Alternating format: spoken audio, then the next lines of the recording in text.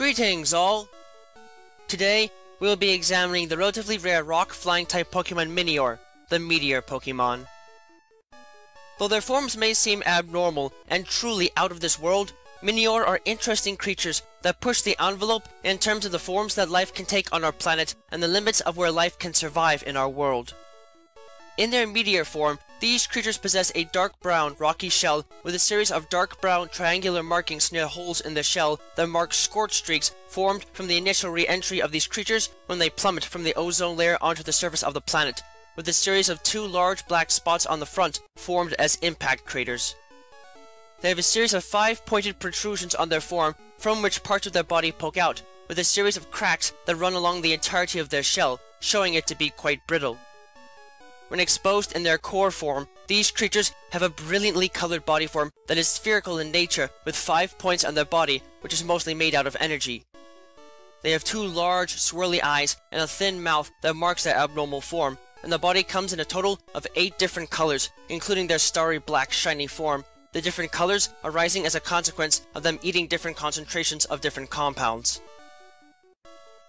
Minior are fascinating creatures whose origins are still not entirely understood, but it is believed that these creatures were formed from the mutation of organic nanoparticles that coalesced into large clumps and fused together to create a being whose body is mostly made out of energy, with only a little bit of organic matter comprising them at the core of their true body.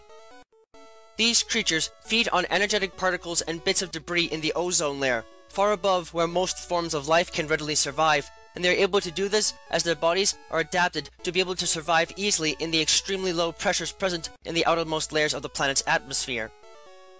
However, as these creatures feed on the particles in this part of the atmosphere, their bodies can only process so much, and some of the rocky material that they cannot process is excreted outwards to form a thin shell around them that ordinarily helps to keep them safe from attack, providing a barrier to them and the few predators that can reach them so high into the atmosphere, such as Rayquaza.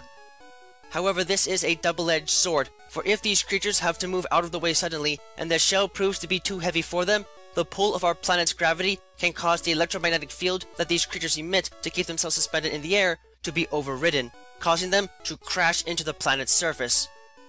This impact has the effect of damaging the shell that they are contained in, and that is a problem because the higher pressures at the surface are deadly to them if they are exposed to it for too long.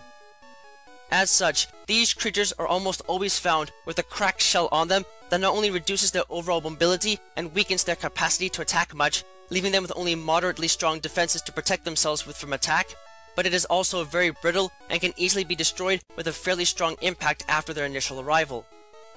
At the same time though, this shell serves a great purpose in that it helps to protect these creatures from being afflicted by any status conditions whatsoever, so long as it is present, making it a useful barrier for them to use against the assaults of others. However, this shell is not completely impervious, and can be destroyed at least temporarily in the right cases, as is exhibited in their signature Shields Down ability. In essence, this shell will act to keep the defenses of these creatures strong as long as it is present, and protects them against status conditions. But if the HP dips below 50% of its maximum value at any time, it will cause the shell to break, revealing the true core that is the life form itself. In this state, these creatures suffer a severe cut to their defensive stats, and thus become highly vulnerable to attack. But on the upside, this also frees them and allows them to maximize their overall damage output, effectively swapping the values of their base offensive and defensive stats, and doubling their base speed stat, making them incredibly nimble and among the fastest of Pokemon of their type. As such, while the base special defense stat is the only one that is above average for fully evolved rock-type Pokemon, and the base defense and special defense stats for fully evolved flying-type Pokemon are in their Meteor form, so named because they look like meteors when they crash down through the sky from high above. In their core form, their base attack, special attack, and speed stats are all above average for fully evolved Pokemon of both of their types in almost both instances, their base attack stat being just a tiny bit below average as a rock type, though to a point so small that it might as well be right on the money.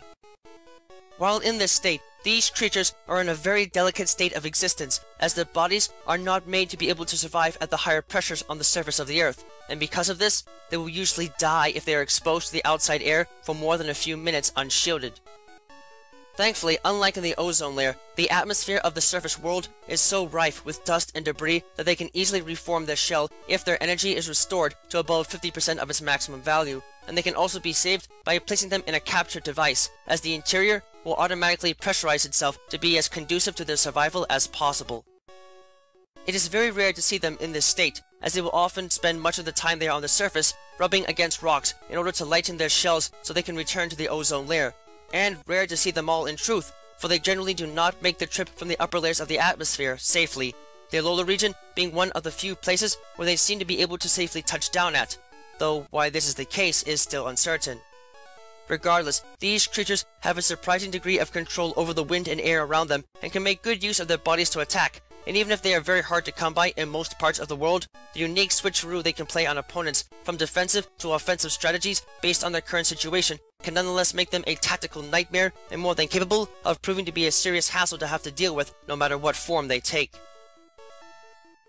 Though their forms might make them less than conventional when it comes to dealing with most types of opponents, Minior are fascinating creatures that can more than prove to be a real nightmare to handle if they can't be eliminated quickly.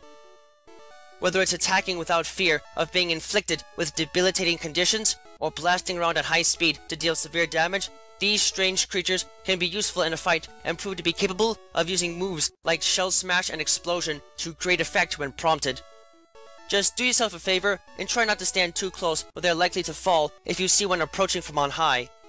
They might not make much of a crater when they hit, their shell taking most of the impact's energy, but that might mean little if they hit you, or even if it's a near miss, decide to take their anger out on you for not being able to immediately return home where they are safe.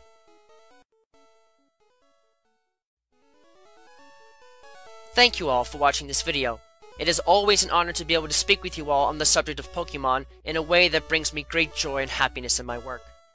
If you would like to keep tabs on past and future work, click that subscribe button, check out my work on DeviantArt, and don't be shy about following me on Twitter, where you can find pertinent announcements on upcoming work before it is officially posted. Links to both can be found in the video description. If you would like to support my work and help Miguel and I continue to produce more content for you and improve upon our presentation, please visit us at my Patreon page, which you can also find a link to in the video description. Yep, no. With that, I thank you for watching and I wish you well.